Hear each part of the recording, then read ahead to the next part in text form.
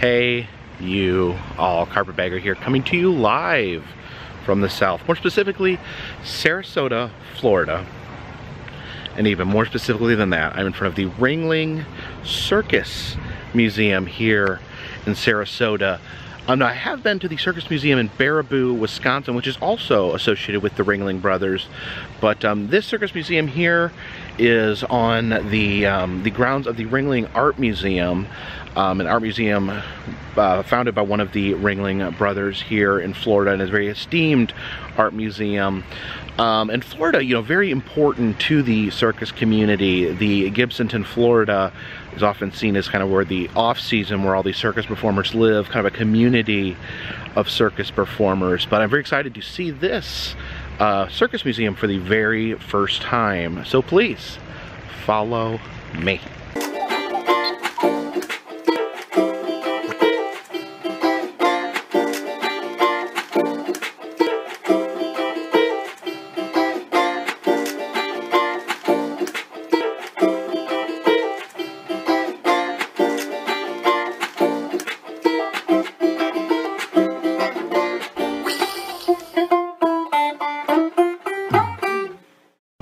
Alright, looks like we enter the museum through the Big Show main entrance.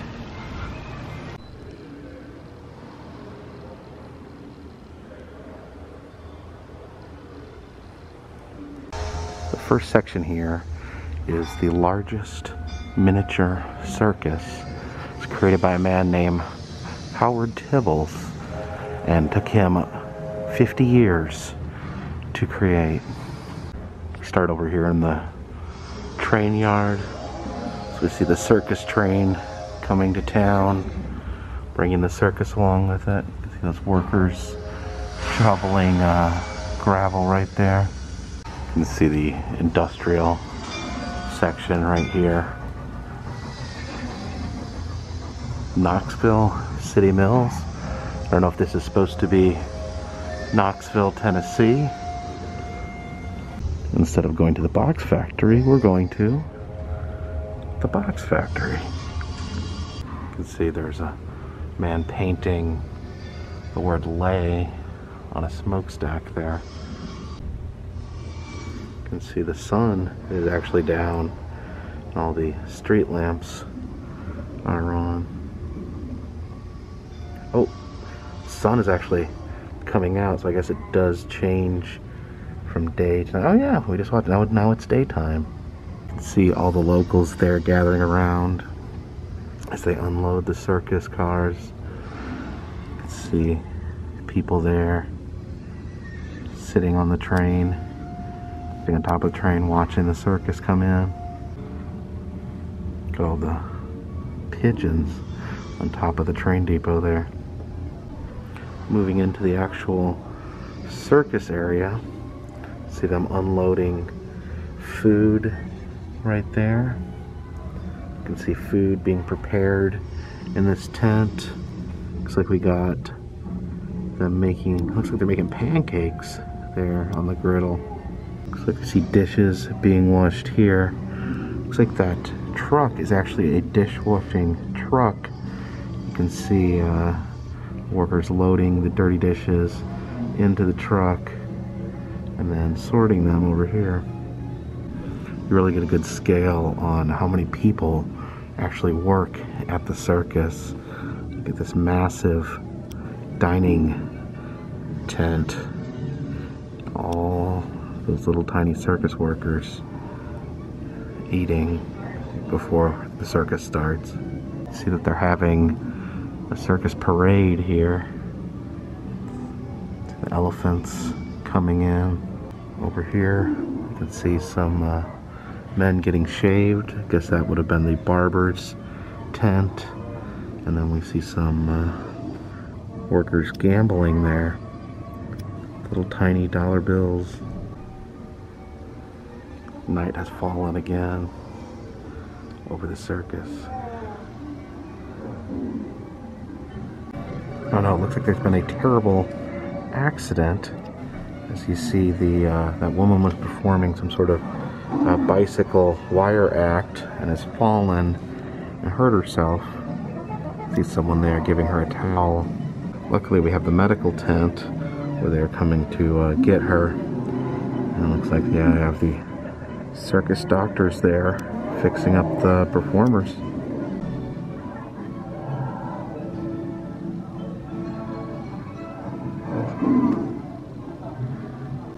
You can see the animal cages back there, the lions and tigers and bears. It looks like they got a table full of meat there that they're feeding them.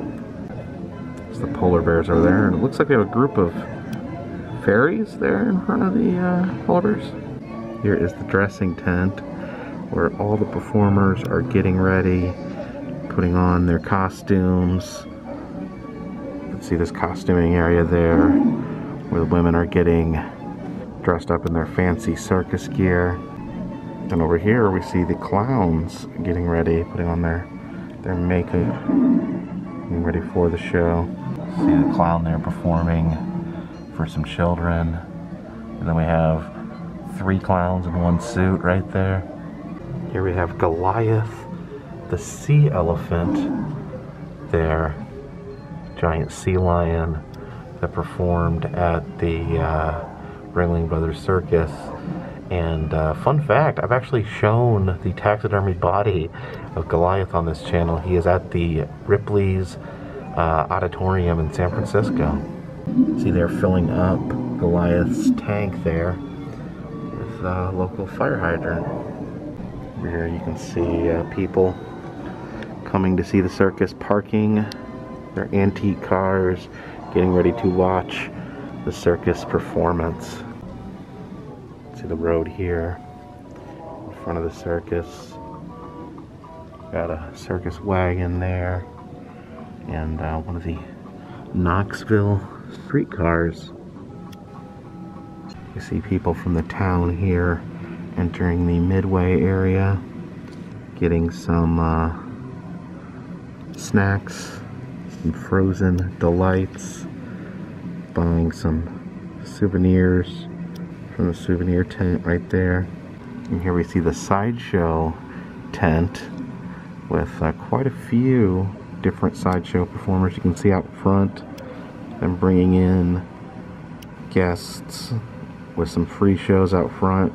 Notice that one giant in the middle standing next to a normal sized man, and it looks like there's a woman performing with a snake. And we see some of the posters we have for different sideshow performances. We have a Punch and Judy puppet show. There's Miss Patrick, the Lady Sword Swallower. Uh-oh. Hanka Kelter, the long-haired girl from Paris. Cuddy Singley, the fireproof man from India. Percy Pape, the thinnest man on Earth. Rasmus Nielsen, Wonder Man from Denmark. Look like he's lifting an anvil with his nipples. And Karina, she trains enormous snakes. And baby Irene, 625 pounds of feminine charm. So I watch these little figures heading into the circus with their balloons. It kind of makes me miss big crowds. I miss the day when we could all crowd together. It'll come again. Oh, night just dropped and the lights went on around the sideshow. When we went into the building, we saw this entrance tent replicated on this very building. This is the menagerie. I guess this is where they would enter before going into the main show. This is where all the animals are kept. That says Pawa the Sacred, the White Elephant of Burma. In the back there we see animals in cages, very small cages. And look, they have like penguins mixed in right next to non-aquatic animals. You can see the giraffes right there. In the back there's like a lot of elephants, just a row of elephants. Okay, as they're in between the tents here, this little side area. I guess this is the men's bathroom. I guess they are urinating in this pit right here. And it says, please face this way. Yeah, no look into the sides, weirdos. Okay, so that is the menagerie, and then finally we are heading into the big top here. Walk into this little area here where we can actually step inside the big top and look at that. Look at all the people there in the audience. Quite a crowd has shown up to watch the circus act. Oh wow, there's so much going on in there. You see there's a spinning act there in the middle. These people create a pyramid on top of the horses. And then there's a little man scooping up horse turds. You know, it's not a glorious job, but someone has to do it. You can see the acrobats performing their spinning act there in the main tent. Some very interesting clown characters. There appears to be some sort of chicken woman right there. There's some sort of other giant bird. You can see that giant there carrying a little person. There's a big fat circus performer. This clown here is holding a sign that says what every girl should know. I don't know what information he is espousing. Some sort of two-headed performer there. And then these women here, looks like each one is dressed up like a season. Look at all those big cats performing right there. Lion, literally lions, tigers, and bears. Oh my. There's a clown coming out of a little mini car. Clown on stilts. Yeah, it's just so much going on all at once in this literal three-ring circus. You can see these people sliding down this giant slide into the awaiting blanket there. Yeah, so many jobs at the circus. As you can see, these workers, they're just bringing in all the little orange chairs for the people to sit in. You can see these no-good hooligan kids peeking under the tent. I'm gonna get a free look at the circus, but this police officer is having none of it. He's got one of these kids by the ear. Some educated horses doing a routine. There's the horse tent there, just all the horses that they have. Circus requires a lot of horsage. In the outskirts of town, you have the general store. As you see night falling once again.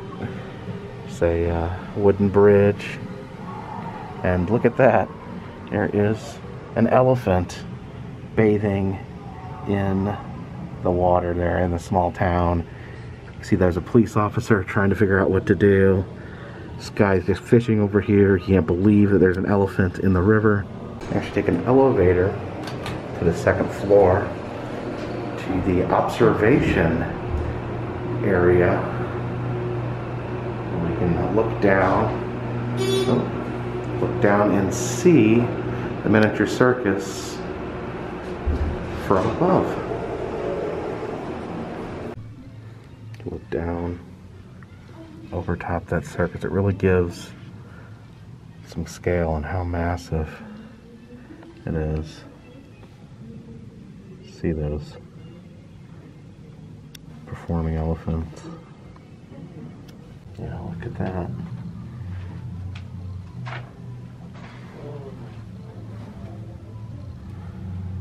There's Howard Tibble's workshop. Because this shows how he designed the miniature circus. Oh, yeah, you can see little tools he would use. It's a piece of artwork from the home of P.T. Barnum. It says it's a blind monkey begging that would hold his calling cards in front of his house. Here's some of John Ringling's personal effects. There's his wallet, his pipe, and one of his cigars there. The monogrammed hanky. Some artifacts used in Buffalo Bill's Wild West show. There's some of the genuine folding chairs from the circus. Saw ones look just like that in the model. See some personal items from General Tom Thumb, one of those famous sideshow performers. And it's a little dark in this case. I think the light's out, but you can see his jacket, his little tiny shoes there. It says this is Lou Jacobs' bird cage used in the circus. Not sure why there's a clown shoe hanging in it. See some of these miniatures up close here. You have regular horses dressed as seahorses, elephants dressed like seahorses, horses dressed like chickens, and elephants dressed like clowns. You can see that two-headed dragon. For some reason it says the Golden Age of Chivalry on it. Now this exhibit says the circus today, but sadly there is no circus today. The circus, the Barnum & Bailey and Ringling Brothers Circus, no longer travels. We can see, I guess, some of the final costumes that were used in here.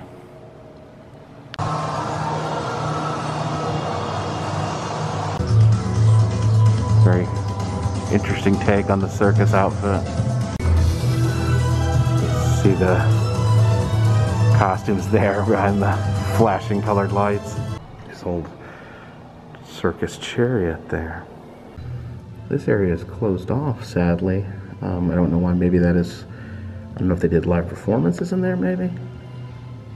Alright, now we're headed to the second building, which I guess is the original Circus Museum.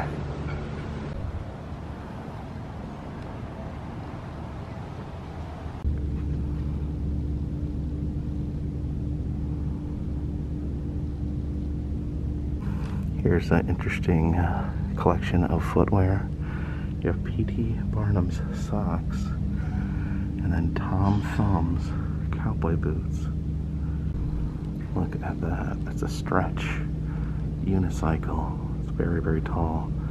And then a tall unicycle that actually has like a crook in it. That would be insanely difficult to ride.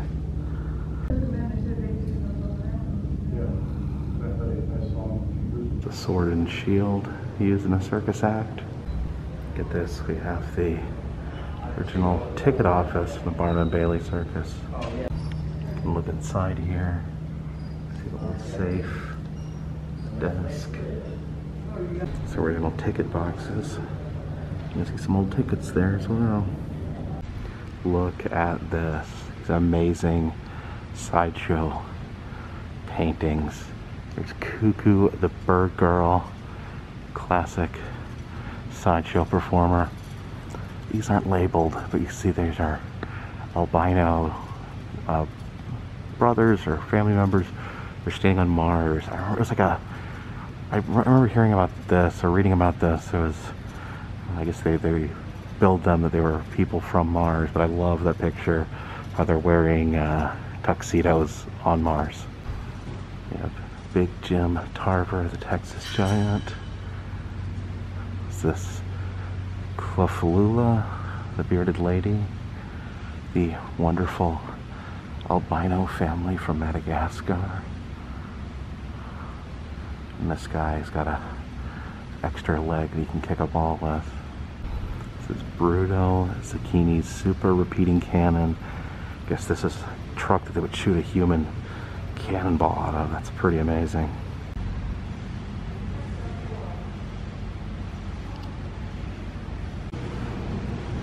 You see, this would be like a cage that they keep animals in, and I definitely love aspects of the circus, but yeah, this probably wasn't great as far as the way to keep animals. Here's the traveling trunk of John Ringling and his wife Mabel. The Ringling Museum Circus Galleries. See the wood carving shop here. They would carve pieces of wood to adorn the circus carts.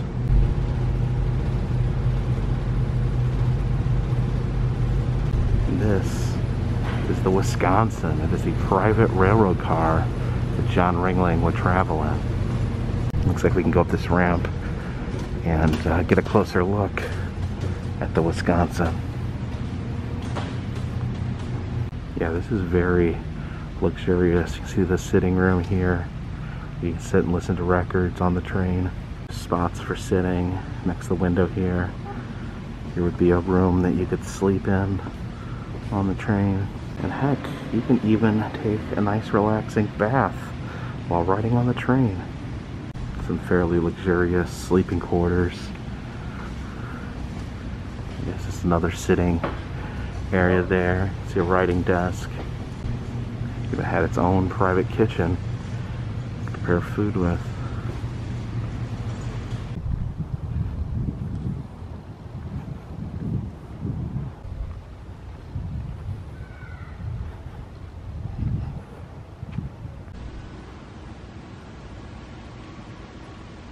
Now also here on the property they have this, the Ka Dazan. This is John Ripley's private mansion. Very, very beautiful building out here. Now they do give tours of the mansion, but unfortunately they do not allow videotaping inside. But this is pretty breathtaking just from the outside. And out here on the back porch you have an amazing view of the Sarasota Bay. Wow. You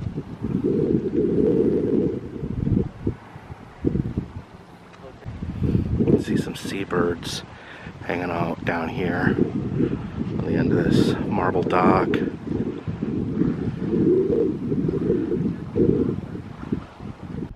Looks like he's really enjoying the wind blowing in his wings. The wind beneath his wings, if you will.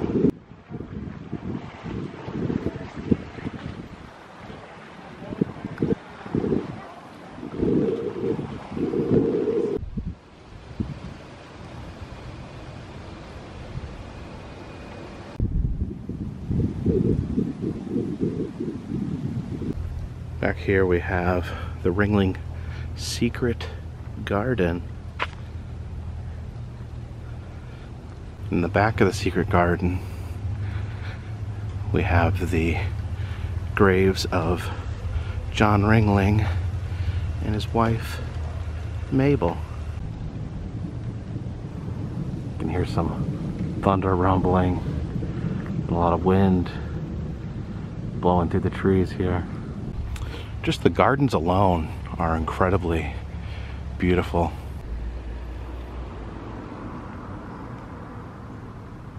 Check this out. If you look really close into the trunk of this tree, you can see it has almost completely enveloped this statue here. A little cherub being swallowed by a tree.